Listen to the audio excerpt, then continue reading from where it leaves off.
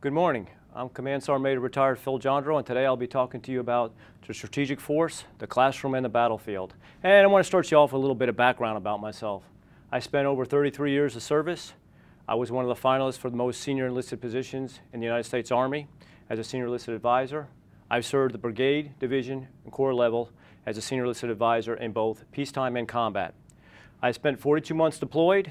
I received 4 Bronze Star medals, 1 for valor and ARCOM for valor.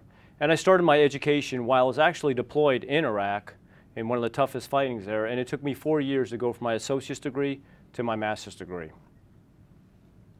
The agenda briefly I'll be covering is the battlefield, the classroom, creating top talent, your role as a CLO, and discussion. The battlefield. When I first started looking at continuing my education, when I was the 1st Cavalry Division Command Sergeant Major and the Multinational Division Baghdad Command Sergeant Major in Iraq. And what you are is you're a senior enlisted advisor to a 2-star general. And during this time, this was the largest formation ever assembled under one division headquarters in the United States Army. And what theoretically that tells you is that from 20,000 soldiers in what normal a division, we had 100,000 soldiers, and it was an astronomical task to be able to come upon yourself. But at the rigors of combat of doing patrols 18 hours a day, I thought, how can I find myself to be able to decompress? And I thought being able to pull myself in the rigors of combat, looking at something completely different, decompressing, thinking outside of the box, and also creating my critical thinking skills, I thought education was the key. And as I talked to my leadership and some of my peers there, they agree with me 100% this was a great way to start. And for the last reason I want to do it is I wanted to set the example to my soldiers that you need to continue to improve yourself and work towards the lifelong learning process. Now the battlefield. Now just as you are as a learning operation officer, you have different tasks, you have different problems and things that you have to deal with and use your critical thinking skills. For instance, if you're still creating to keep top talent within your organization, but your budget is limited. These complex problems that I dealt with in combat are similar, but many of them, people's lives were actually at risk at all times. And one of the issues that I've dealt with was you had the improvised explosive device, what we call the IED. Now this device was an explosive device that would explode and catastrophically destroy vehicles. Well, at a certain time, these things became more sophisticated and more lethal. And eventually they came out with an explosive force projectile, which was very lethal. It actually had a shaped charge that burned through the vehicle and destroyed everybody inside the vehicle. And so we knew that we had to do something quick to stop this. And actually how this worked was they would arm the device, there would be an IR beam, the vehicle would pass through the beam, break the beam, it would trigger the device and explode inside the crew compartment. So we knew we had to come up with a way quickly to be able to deter them from being able to signature this device. So what I did was I sat down and said there's got to be a way to do this because people's lives were at risk, and I know we were held by the nation to be able to take care of our greatest treasure, our sons and daughters. And so it was at the utmost critical that we'd be able to deal with this. So I went ahead and got a team together, the leadership, and we discussed what could we do. And I thought as a little kid, I used to remember a train with a cow catcher on the front, and it would kind of knock the cow off the tracks. I said, well, if we could get something in front of the vehicle that would be able to break the beam prematurely, then this device would not be able to explode and hit the compartment, or maybe just disable the vehicle. So I got my mechanics together, because they're the technical experts, and said, how do we devise something like this? And then they came back and said, hey, we've got a bar we can put out in front, we can put a device out in front in the vehicle, it'll break the beam, and it'll destroy maybe the front of the vehicle, not destroy the vehicle at all, but the crew compartment will be saved. I said, perfect.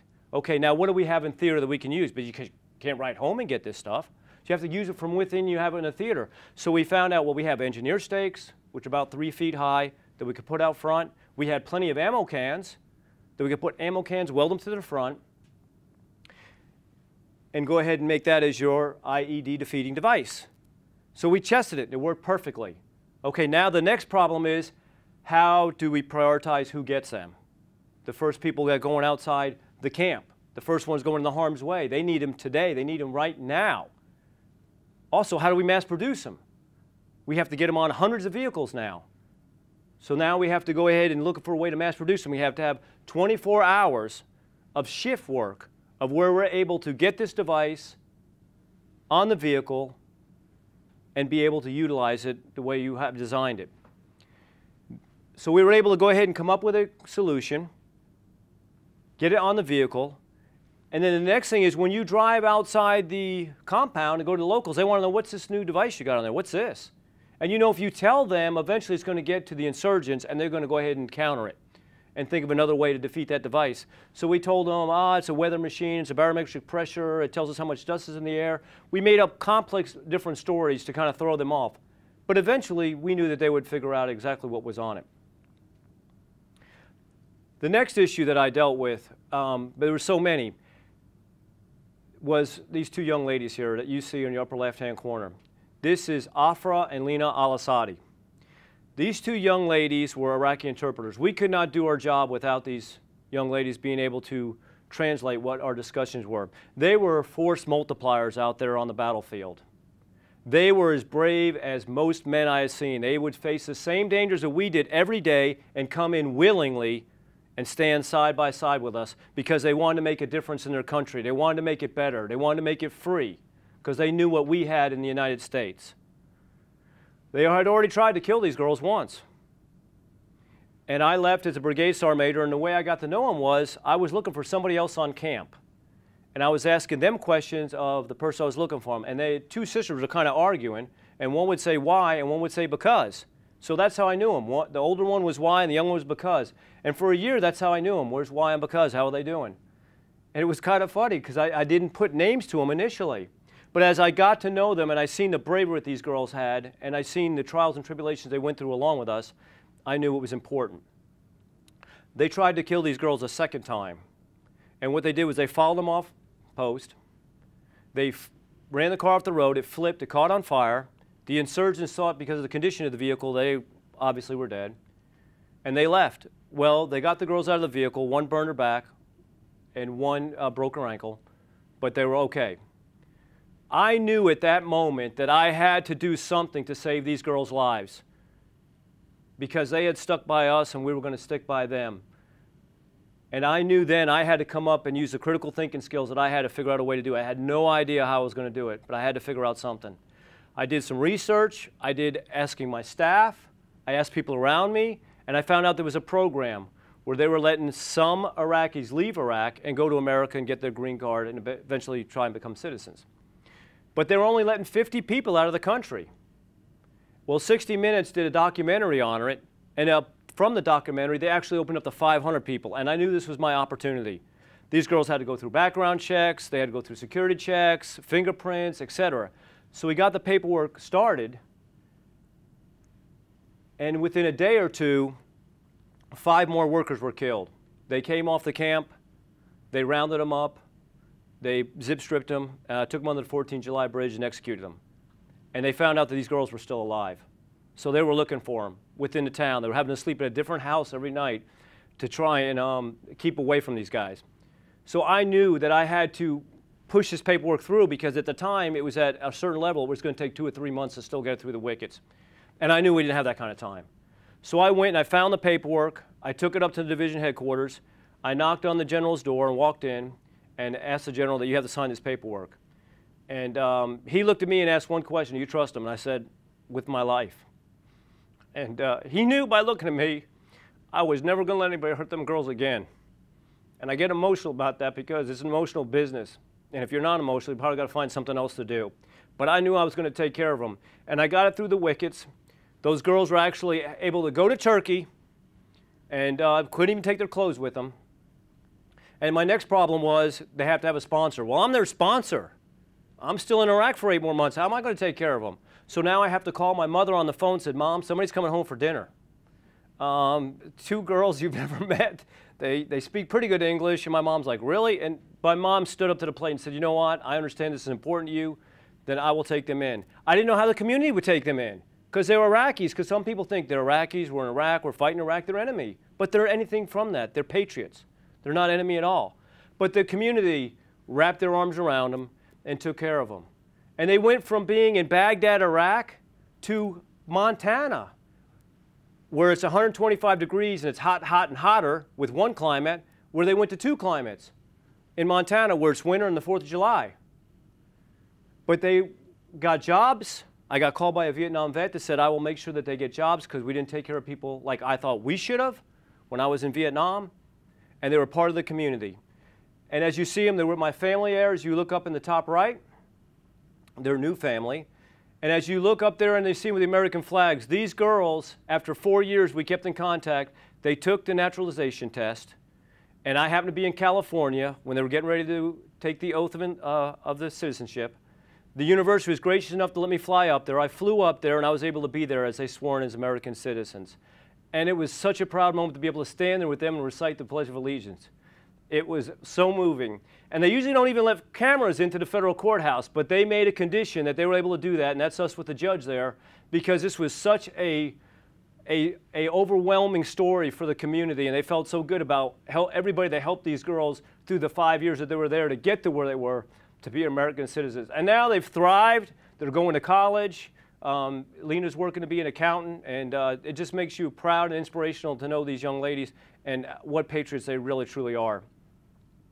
The battlefield, my classroom. It was a daily chess match every day with what you did with the enemy. Like I told you the story about the rhino. Once they found out about the rhino, well, then they put a 2-second delay on it, so it would still hit the crew compartment. It would wait 2 seconds when it broke the beam and hit the crew compartment. So then we had to extend it out even further.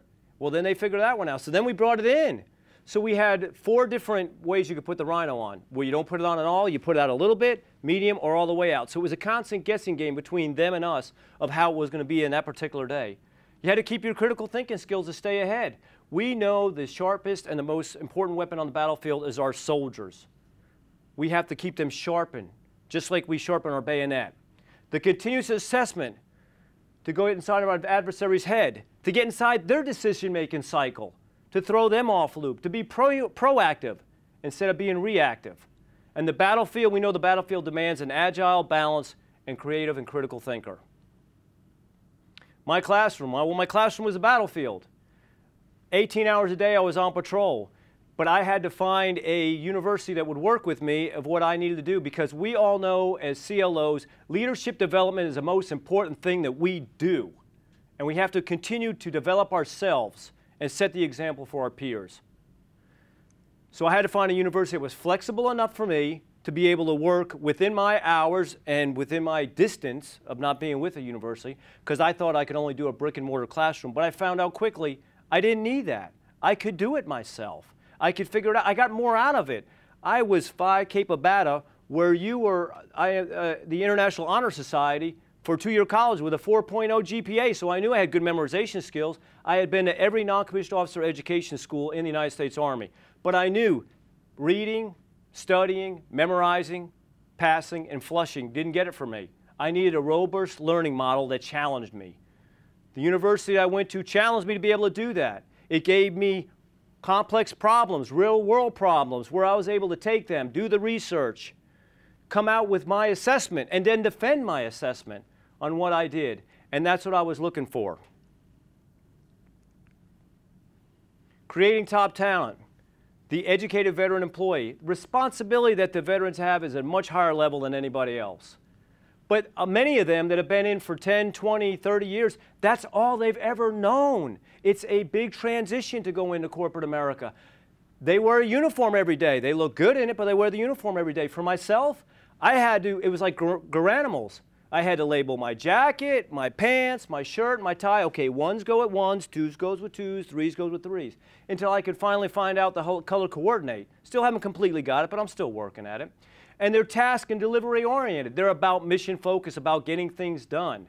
And their leadership is tested in some of the harshest environments you will ever see in the world. They're teamwork and oriented, and they're dedicated. They're about getting the mission done and do what they have to do. The way that we look at things in the military is we have what we call an AAR process, an after-action review.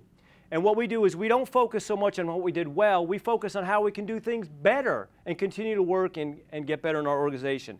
And they live to make a difference. They want to be a part of something larger than themselves. Your role as a Chief Learning Operating Officer. You're just not hiring vets. You're transitioning them. You're helping them to make that transition from the Americans to the corporate America from the Army. This is a big challenge that you'll have to do to be able to help them. You have to find that right people to help them make that transition. Because I said earlier, all they've known is military life. The jargon that they use, the things that they look at that are different for you and different from them. You have to find the right people that know that. I am a coach for active duty and retired militaries. I am a senior mentor at the School of Command Preparation at Fort Leavenworth, where I go up there 3 times a year as a volunteer, and I go up there and I help mentor them and give back in a different capacity. And I talk to them about the transition process and how you have to plan that transition process and how you have to help them with that process. Because everything we do in the Army, we plan to prepare. When we plan to prepare to make the transition to corporate America, we don't do as well of a job as we should. We need your help being able to do that. And you have to partner with the right university for adult learners. You have to be able to challenge them because they want to be challenged. They want to be able to utilize their critical thinking skills to become better at what they do. And lastly, what I like to do is I like to thank you. When I was in uniform, I used to go to the airport all the time, and I'd have people that come up to me and thank me for what I did. And I used to be amazed. I said, well, why are you thanking me? Well, we want to thank you because you serve our country. And I used to say, you know what? I want to thank you. I want to thank you because you're an American taxpayer, and you pay me to do exactly what I want to do. I am a United States soldier. I am proud of what I do and defend this country. And you help me be able to live that dream by supporting me. I know America's not perfect. We might not always get it right. But we did not become the greatest country in the world by accident. We earned it by the men and women that have shed their blood, sweat, and tears before us, and with you in this room that helped support them to be able to do the job that they needed to do. You supported the warrior on the battlefield, and for that, I want to thank you.